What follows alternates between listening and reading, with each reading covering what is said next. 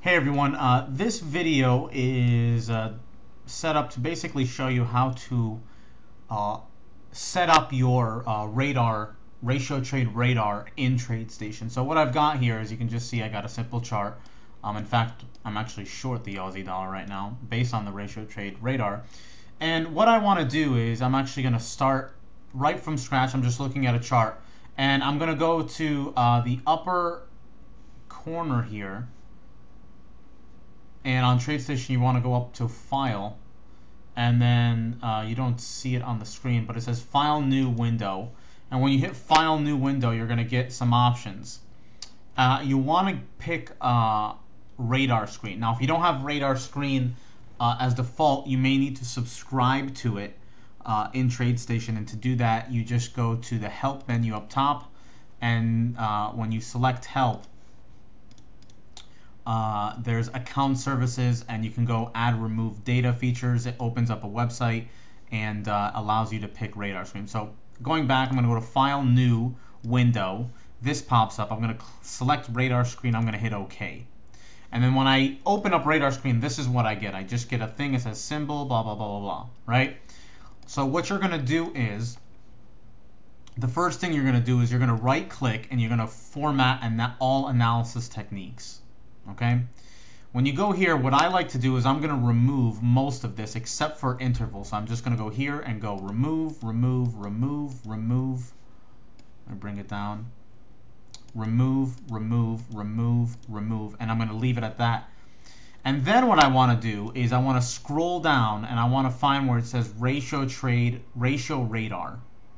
Okay, that is the indicator. Once you've got the indicator and we've sent it to you, what you want to do to get it in here is you're going to click on import, and then it's going to say, what do you want to import? And it's going to give you 4 options here. You're going to pick number 2, import an easy language file.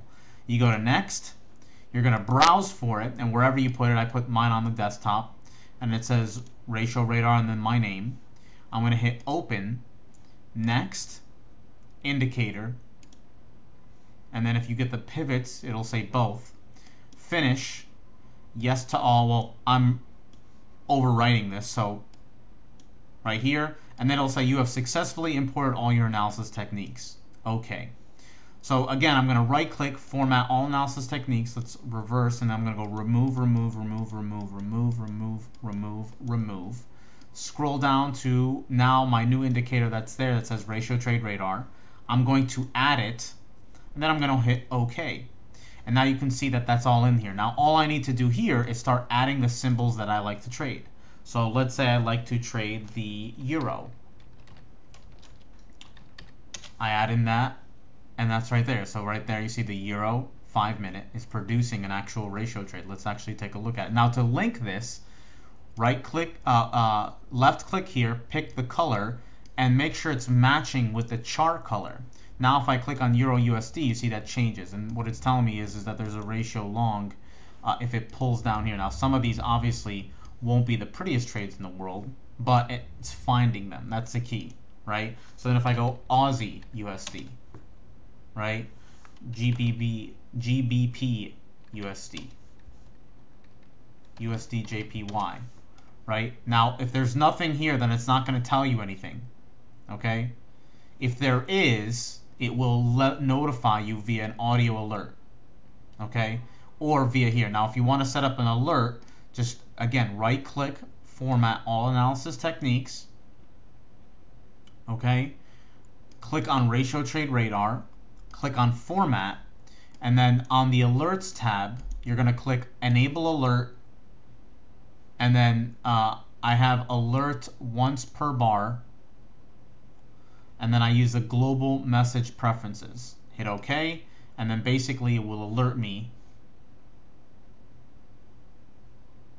when there is a trade. Now if I want to change the time frame of these, right click, and you can either right click on the symbols and go format all symbols, change the time frame to whatever. So let's say we're looking at a 60-minute. We prefer to look at 60s.